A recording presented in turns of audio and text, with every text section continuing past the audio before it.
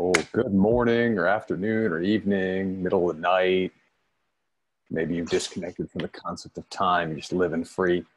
Uh, Welcome to Coffee with Paul and Joe. Today I've got some kombucha, which is it's not GT's. This is brewed by one of my yoga teachers, and she gave it to me. So I What thought did you say it was? Brute tea? kombucha, man, kombucha. Kombucha. Oh, okay. That's the goodness. Yeah, right. I feel you. All right, buddy. That's what's up. That's what's up. So today, Paul and I want to talk about cultural competence. What the heck is it? Why is it important? And what are some simple steps to help us raise our cultural competence? You've probably heard or seen, like, one of the original concepts that brought us to this whole format was we did a training together around race and leadership in race and communication around race. And it was powerful, it's transformative, and we both saw each other in different ways. And so we were inspired to do this. Last week, we had a conversation around what has been inspired in Paul from looking at Pride Month for LGBTQ community rights celebration, and how that could be translated to, or what desires are still there for Paul around Black Pride, right, African American Pride. And so we just want to keep on this topic today. So if you haven't noticed, the world is changing. The world's changing. And it is not going to get you very far if you do not do your work around at least expanding your awareness around difference, let alone get to the point of what you might call cultural competence. So let's get into this, Paul. You ready for it? Yeah, because everything is different nowadays, man. Everything is just different. People who look like me can't get away with ignorance too long anymore. It's just not possible, right? Yeah. You know what I'm saying? That's yo, brother. Let's do it. Oh, Chuck. All right, let's do this. So, man, when you hear the term cultural competence, what comes up for you? What do you think of? Forget about definitions in the dictionary. I know you want to look up Webster's and whatnot, or Urban Dictionary maybe, but like, just what does that sound like for you? What do you think of? Man, I think of wordplay. Okay. There's two separate concepts. It's like, first of all, what's a culture, right? So it's like, it could be any small group that has the same belief concept. And then competence is being able to manage, or not even manage, but connect with and work with different cultures. Yeah. Like how we manage, how we connect with, how we engage, integrate with different cultures and connect with them. So that's what really comes to mind for me. Right. How we integrate. Yeah. How about for you? Well, as you were saying that, it reminds me that really what we're talking about is intercultural competence. We're talking about competence when you're experiencing people of or from a culture that's not yours. Mm-hmm. Or we could say taking your head out of your ass around difference. So, or maybe out of the sand, right? Because some of us have this ostrich syndrome. So what it means... Yeah. Go ahead. Yeah. What it means for me is that I have some basic level of capacity to communicate with, to be around, to see, to feel, to hear, to understand people that are different from me, culturally, ethnically, whether we're talking about gender, whether we're talking about race, whether we're talking about from different countries or continents or parts of the world, or even parts of this city. I live right in DC, in the middle of DC. There's hugely different worlds between different parts of DC. Okay. And how do I know my impact on others? Mm-hmm. How do I know when it's my turn to speak up, when it's my turn to be quiet, when it's my turn to learn and observe? Right. And as me coming from a position of not being in target groups, which AKA means cisgendered, hetero, middle-class white guy, I got some target groups. We don't need to bring them out right now. But it means that I am learning my impact on others, and I'm understanding my privilege in a way where it's not taking away from who I am and what I've done, but it's understanding it's time to share, it's time to expand, it's time to see the world more clearly. So that's a lot of, I know I shared a lot. There, so I want to, because there was a lot in there. So your definition of And you're gonna say intercultural competence. All right. So what's your definition of intercultural competence? Yeah. How would you define it? So Like if I were one or going to two simplify sentences? it. Yes. Damn it, Paul! Yes. You're messing with my culture here. You know, we like to talk a lot. So if I Crazy, man. All right, rock it. What is it? okay, if I was going to simplify it, Yeah. it's the capacity to navigate complex situations between human beings and groups where there's multiple cultures engaged and there's difference in the mix. That was tight. Okay. The second sentence would be knowing my impact and having better clarity of how to lessen the negative impact and increase my positive impact on people who don't look like me, think like me, speak like me, believe like me. Right. Thank you for that. Thank you. And for those that are watching, this is really important to note. Since I have yet to see a concrete definition of what these two distinct words are together, there are a lot of different interpretations. There are a ton of definitions out there as to what this can be. So what are your thoughts on, actually, you know what, let's do this, man. We talked about listing the competencies. Yeah. You and I both agree that there's the culture, it's whether it be cultural, intracultural, intercultural, it's a group of like minds, racially, gender, orientation, that could be a group, belief, thought, I don't know. People that like Transformers, that's the culture, okay? People that like whatever, okay? So we can agree on that. Let's dive into the competencies that people can start working on that can fit into whatever definition somebody wants to have about cultural competence, whatever definition. We don't care. Like, we just care about what's in the roots. Well, Joe, do you care about it? I care about it. You care about that? Well, I mean, I care about a lot of things, but I care about giving people some insight and some tools, right? The time we have. So I'm down with that. So you want to list competencies? Yes. Okay, so cool. The top 3 competencies. All right. So by all means, because I was just talking. So what's your first competency within this? I mean, I think number one just has to be curiosity, like having a curious mind. And to break that down into just a couple sentences, not believing that my worldview or my experience is everyone's experience, worldview, or truth. And then wanting to actually enrich my life by knowing how other people see things, feel things, hear things, experience things. It's like a desire to know what it's like for others.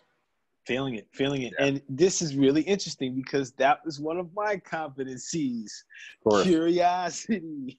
So I'm digging that competency because for me, Joe, it's about being willing to learn something that's different from what I know in whatever scenario or situation.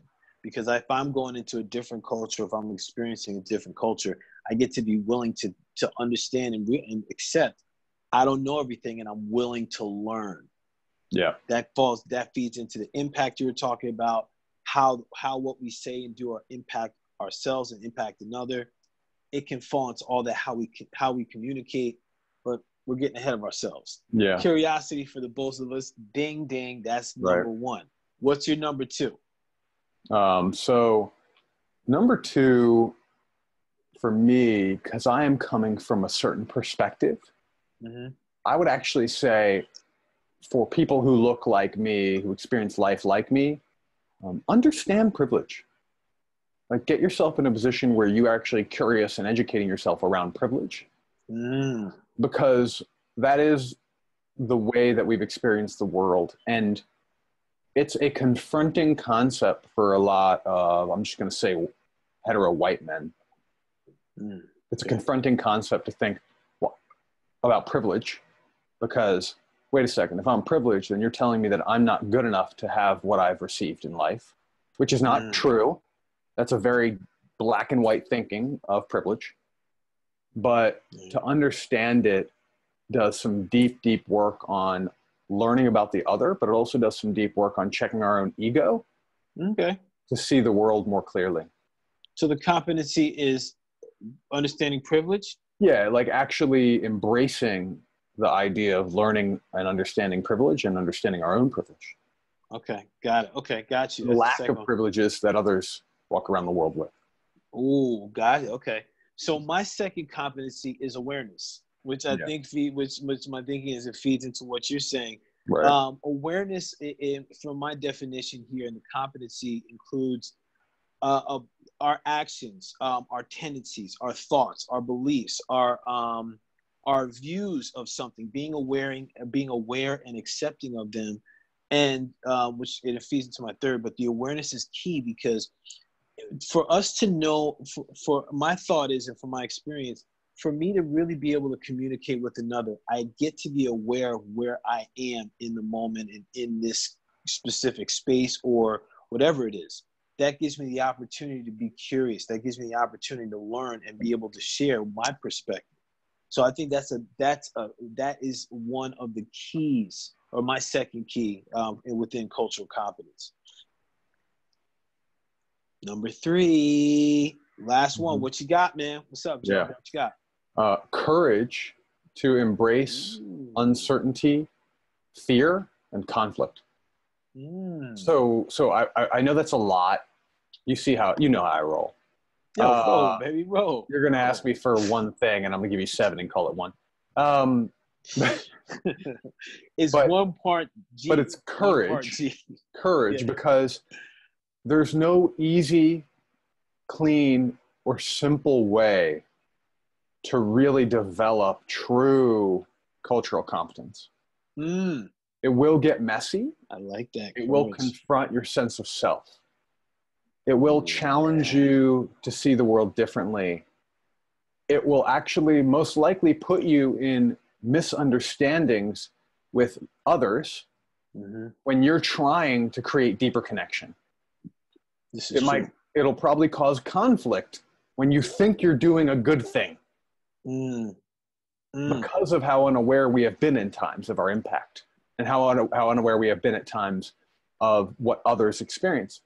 So courage to know that it's time to do this. And to do this, it's going to get sloppy. It's going to get messy. You're going to have to face some fearful situations. You are not fragile. You will be okay. You will learn. You will grow. You will get better. And the world will get better. Truth, man. Truth. Wow. I like that one a lot.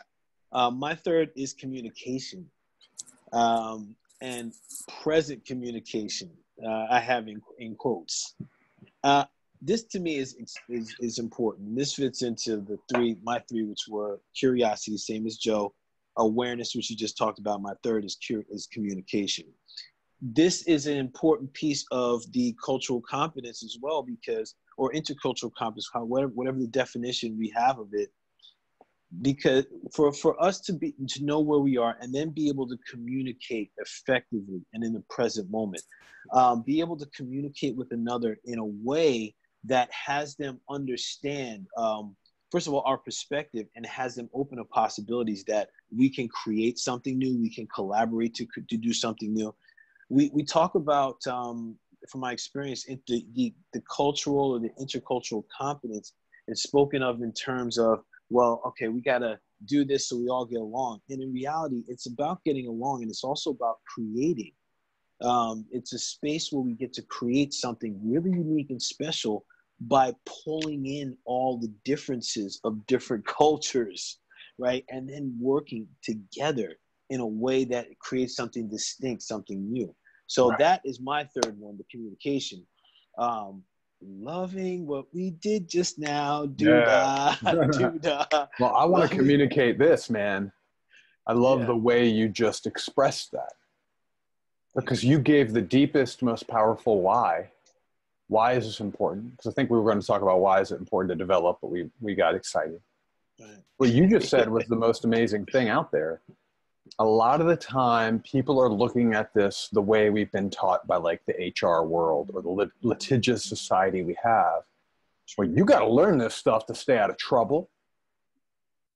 We forget people who look like me, right? You got to learn this to stay out of trouble. You got to learn this so you don't get, you know, Yep. what do you call it? Like lawsuits and this and that, especially if you're an employer of any sort, or if you're a leader in any type of position, whether it be community or religious leader, whether it be you own a company or you're an executive director, whatever it may be. Right. But the reality is that fear-based motivation doesn't get us very far. Now, Right. a creation-based or improvement-based or love-based, as I would call it, motivation, which is we do better shit, we make better things Right. when there's diversity of interest and ideas and realities going into the pot, the stew that we are going to feed the world with, right? So like, can I get an amen? that's Yes. it right there. Yes, Can we brother. flip the script from saving ourselves to thriving? Yes. From survival to thrive. I mean, that's been like my big thing recently, especially you've seen me do all this writing around becoming a badass after divorce. The first thing is like, we got to switch this idea from surviving to thriving. Right.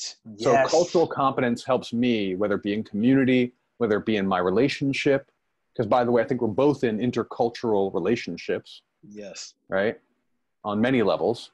Yep. Or whether it be in my business, I will make a better experience. I'll make a better product. I'll make a better service. I'll make a better love life. I'll make a better family. I'll make a better community if I develop these competencies and I learn to communicate and I'm courageous and I'm curious, you know, and I have the awareness or mindfulness to experience things in a new way. So that was awesome. Yes. Awesome. Thank you, brother. Yeah. I'm man. So let's wrap this up because what we did here, this was really powerful. Let's do the quick rundown. We both had curiosity for the first one. Yep. I had awareness for my second. Your second was what Courage. again? Courage to face conflict, uncertainty, discomfort. Excellent. My third one was communication, and your third was? My third one, wait, which one was it? I forgot to write this one down. You had the second, the one that you didn't mention the privilege, man. Understand. Oh, that's right. That was the second one that you had. That was my second one. That's why I forgot. Yep. Embrace and understand privilege. Actually, like look at it as a privilege to learn about it and not a punishment. Yes, man. Listen, Joe.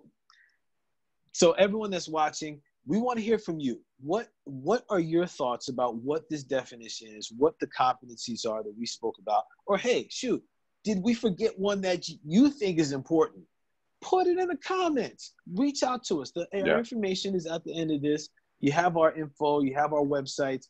Connect with us. Let's have a discussion. Let's start to really embrace what this can be. Yeah. And I'm good with that. Joe, any last words before we wrap this bad boy, put a bow on it? I'll just say like what's just within like a couple sentences, what's one thing that we recommend people do to start the journey or to develop the journey? Okay. I will say this. The easiest way, and I don't recommend you start here, or I don't recommend you end here, but you got to start here. Start to educate yourself. Read books, listen to podcasts, read articles, online publications from people that are of different backgrounds than you. There's so much out there right now. I've done all this work on men's work and men's emotional development and men's psychology. A book that blew my mind that I read last year was a book by Bell Hooks, who is a woman of color, who's a feminist. And she wrote a book about men and men's emotions and capacity to love. Changed my world, amongst other things. Got you, man. All right, my man. Wow. I'm writing. I gotta look into her. My takeaway is know yourself. Know oneself. Know what you're thinking. What are your thoughts? Like, don't shy away from it. Think it's bad or this or that. Right. Know what's happening, because when we can know ourselves, then we can educate ourselves, and we can do all these things, not just with ourselves, but also with others. So know yourself. Pick up a mindfulness or visualization practice, breathwork practice. Journal. That's your first step. Journal, whatever it is. Take time yourself. Like, dive into your thoughts, write them down, sing them out. Doesn't matter. do what's necessary to get to know yourself. And yeah, let's wrap this bad boy up. All right, Joe. Until next time. Thank you, man. All right. Be well, Thank you. everybody. All right. Got it, man. Peace. Bye.